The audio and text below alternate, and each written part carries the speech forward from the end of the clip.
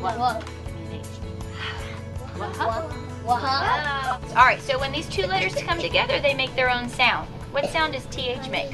When you learn your sight words, you have better fluency. And if you don't know your sight words, then it's choppy. First I read easy books and then I read rigorous. We could get smarter and we could go into more upper grades and get to high school really quick. You get to see new words. If you keep reading, you get to know what those words mean, looking at the pictures and seeing what it's about. Like you're being like an open-minded person. When you look at any picture that's in the book, you could read any word that's in the book. But you need to know your sight words to know the reading. If you don't read, your mind is going to be little. You have to expect new words to be smart. So that's why it's important to read.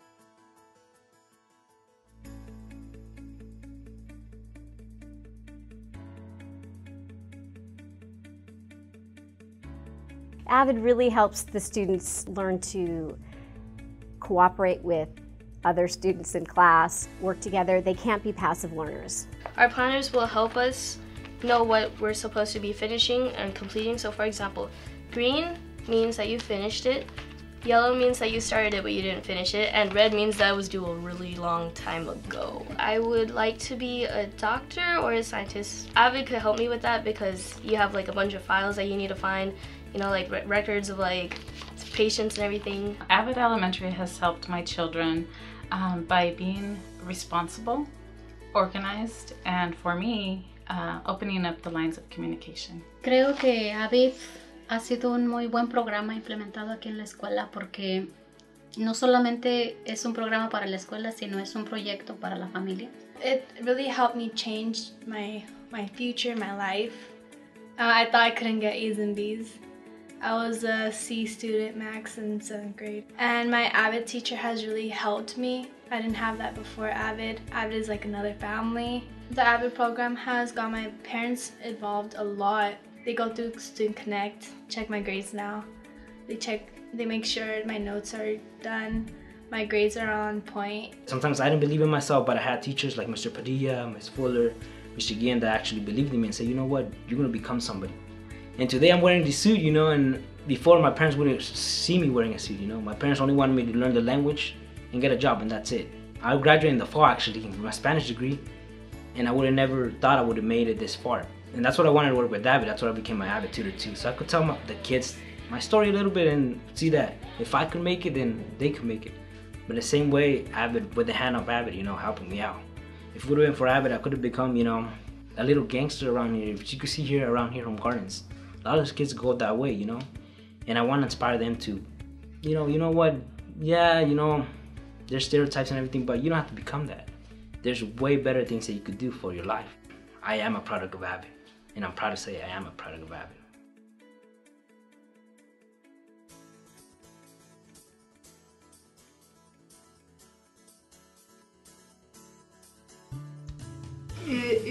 It's really challenging for me, especially for my background, but yeah, I love the class. Ms. Ransom give us a series of handouts where they give us out like sample essays from previous AP exams, and that really helps how it ranked from like the highest score from 9 to 1. So that helps me a lot, and sometimes she gives us pointers that I use also through our practice exams. I've learned that I can actually challenge myself more, because before I was so scared to go into AP, and I think I can do anything now.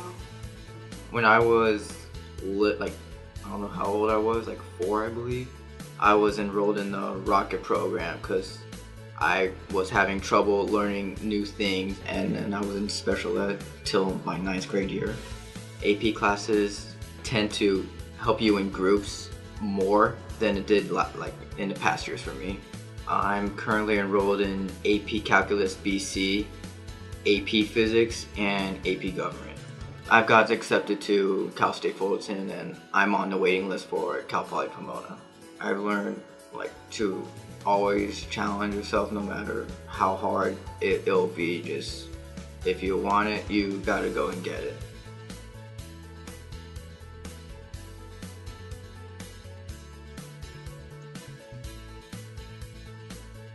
I'm a student mostly at Lee Pollard, but I come to Santiago just for the engineering program here, just to get the experience because of Ms. Marker's expertise. It's really preparing you for further education on in life. We are already getting our college credits. I want to become a manufactural engineer one day, so that's already helping prepare us for the future world. And it's very hands-on, so you're not just sitting behind a desk all day. You actually get to go machine parts. You get to be hands-on with everything you're doing, preparing you for the real world. Right now, I'm working in groups. I'm working on a new Chamber of Commerce for Corona. So this is what our project has laid out so far, and it's just a 2-story building. It's got classrooms, lobbies, offices, cubicles. So we get to like learn like what places need and how they need it. So like last year or 2 years ago, his kids did the same project, and they went and talked to the Chamber of Commerce people and asked them what do you want, and then they made the project from there. There's no like just sitting here waiting and learning. He'll tell you something and then you'll do it automatically. So it's a lot of just instantly you're doing stuff and instantly you're learning and getting the experience and knowledge you need.